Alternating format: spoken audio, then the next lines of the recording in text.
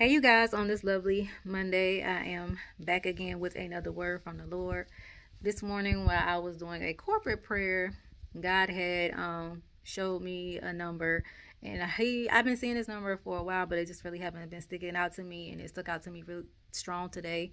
And God told me to look it up in a strong concordance, so I did.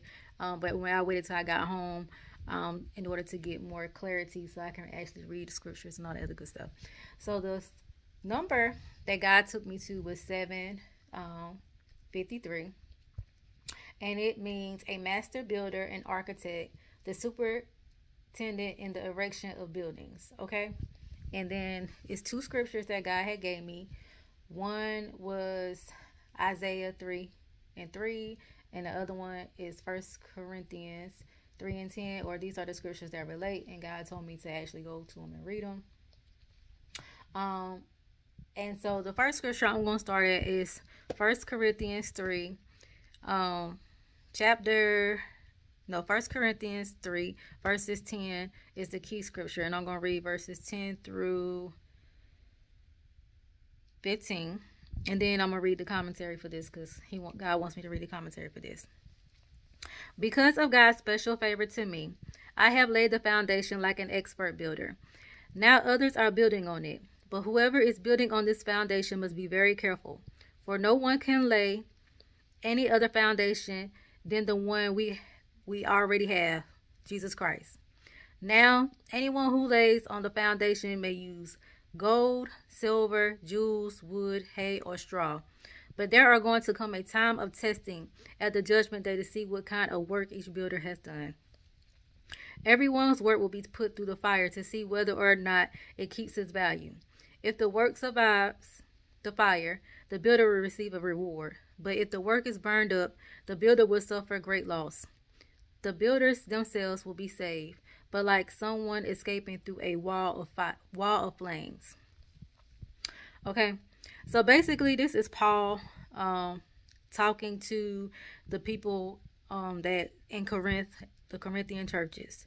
There's going to come a time of judgment, and it doesn't faze me not one bit about judgment, because we are in the year of 5783, the year of judgment and blessings.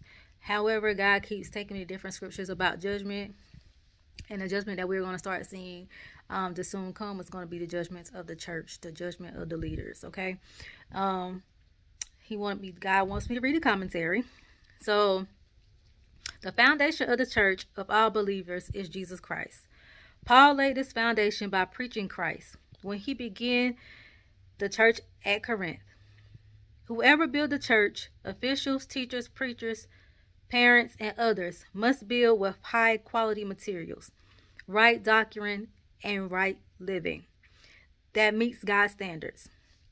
Paul is not criticizing Apollos, but challenging future church leaders to have sound preaching and teaching. In the church built on Jesus Christ, each member should be mature, spiritually sensitive, and doctrinally sound. However, the Corinthian church was filled with those whose work was wood, hay, and straw, members who were immature, insensitive to one another, and vulnerable to wrong doctrine. No wonder they had so many problems.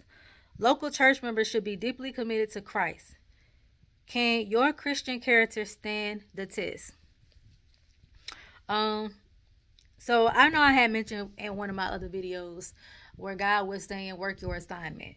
And it's basically tied to this message where the leaders of the church, some of them, are not really working their assignments. I know I had mentioned where he said evangelists, ministers, apostles, prophets, they are normally out. They're normally out to the people. They go out, they bring the people back to the church.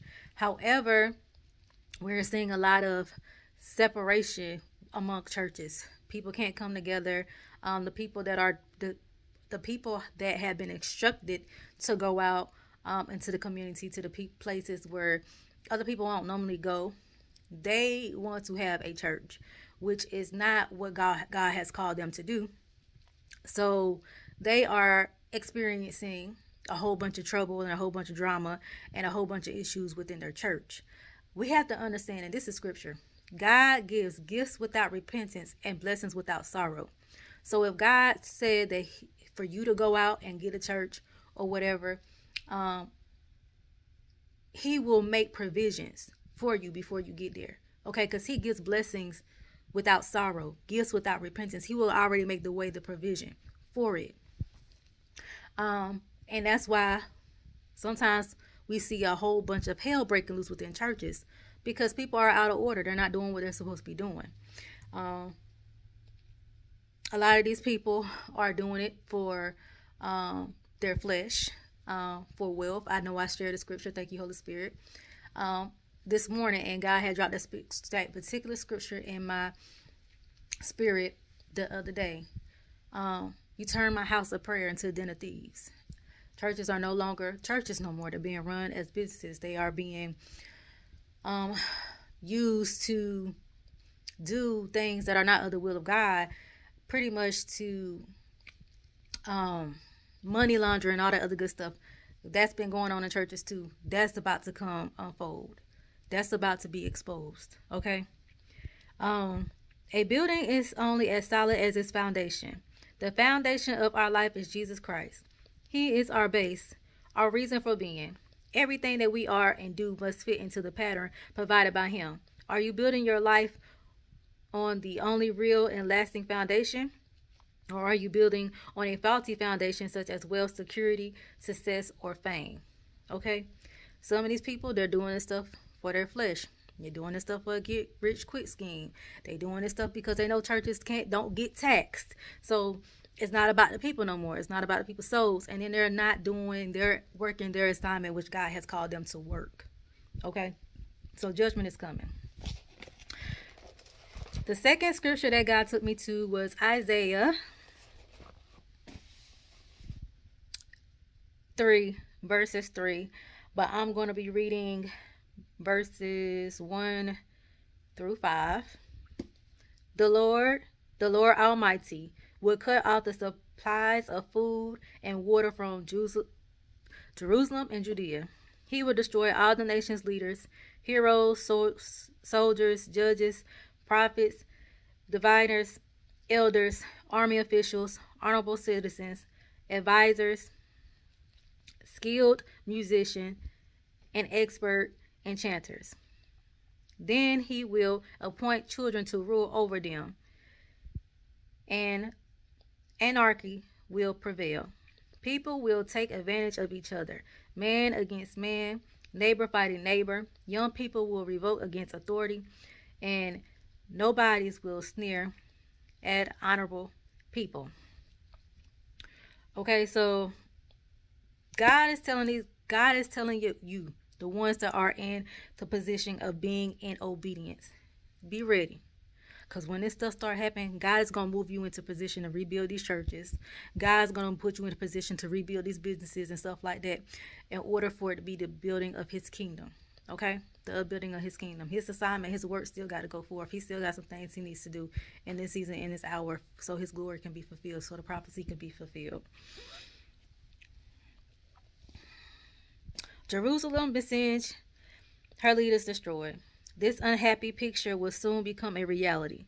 Disobedience will bring serious affliction and great destruction, as God has warned in Deuteronomy 28. I spoke of Deuteronomy chapter 28 before. The blessings of obedience and the curses of disobedience. Y'all, judgment is here. This is no time to be playing games. Get it right. Get it together. Because when we're going to start seeing this stuff, it's really going to start happening in the churches. And I've been preaching this. And I know I sound like I'm preaching to the choir. But we're going to see it hit the churches first. Okay? Real hard. Real soon.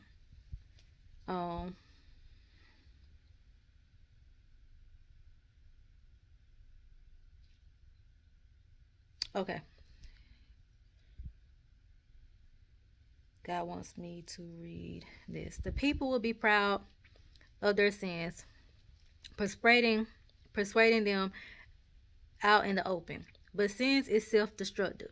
In today's world, sinful living often appears glamorous, exciting, and clever. But sin is wrong, regardless on how society perceives it. And in the long run, sin will make us miserable and destroy us. God tried to protect us by warning us about the harm we will cause ourselves by sinning. Those who are proud of their sins will receive the punishment from God they deserve. Having rejected God's path to life, they have only one alternative, the path to destruction.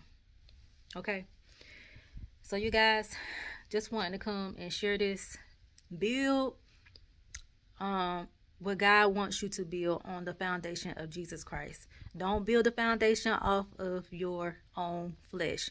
Make sure you are consulting God about everything in this hour. If you know this is your season of blessings, get ready, get prepared, because a shift is coming. God is going to shift you from where you are now to where he's calling you to be. The transition is coming. And like also too, be prepared, because we're going to see a lot of judgment happen in this hour. It's going to start in the church. These scriptures do not surprise me, none whatsoever. God has been speaking to me about judgment,